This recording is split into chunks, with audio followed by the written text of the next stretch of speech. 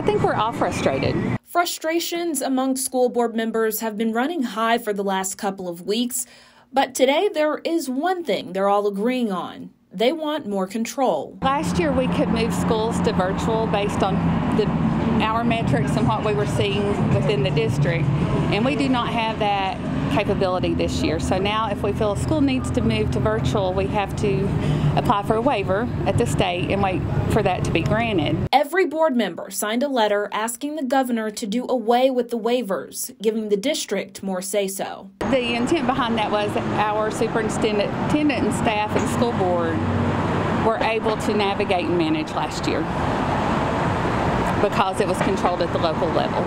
They also asked for the continuation of extracurriculars during virtual learning periods.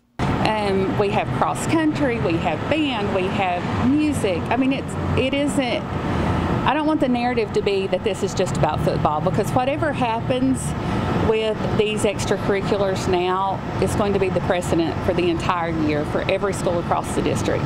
These are the sports and the activities that they are passionate about. These are the things that they love. We know that extracurriculars keep them engaged and involved in school.